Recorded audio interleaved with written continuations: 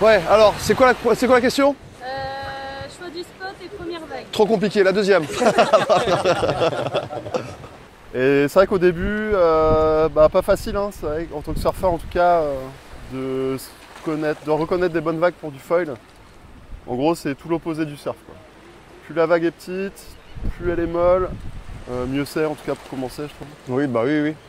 Et ce que tu disais, on a commencé derrière un bateau. C'est quand même plus simple d'avoir au moins les premières sensations en bateau.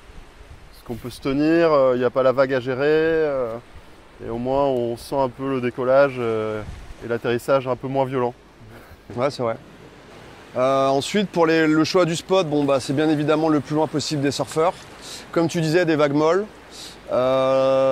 L'entrée en vague se fait face à la plage et pas de travers. En fait, il faut réapprendre quelques notions. En fait, il faut être quelque part un peu bon surfeur ou bien initié pour se mettre au surf foil. Et c'est vrai que le foil a tendance à vouloir sortir directement dans l'entrée en vague lors du take-off. Et dans l'idée, il vaut mieux décoller et ensuite tourner que vouloir prendre la vague de travers comme en surf et tout de suite se relever.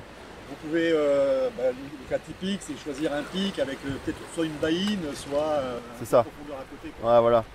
Il ne faut pas faire l'erreur d'aller surfer des petites vagues qui cassent au bord et où il n'y a pas d'eau après. L'idée, c'est vraiment de trouver une petite vague qui casse et après où il y a une baïne ou un trou d'eau. Et vraiment être lancé avec la mousse, se lever, et une fois qu'on est levé, là c'est parti. Et bien évidemment, commencer ses premières sessions en vague quand c'est petit et quand la vague est plate. Faut pas commencer quand la vague est creuse et fermante. C'est bien de trouver un spot qui déroule longtemps en fait, pour vraiment avoir le temps de repositionner ses pieds, de bien comprendre les réactions du foil. Mais faut maîtriser la bête comme dirait Ludo Dulou. Du coup, il y a un long apprentissage, il y a beaucoup de choses à apprendre ou à réapprendre pour les surfeurs un peu confirmés déjà. Ouais.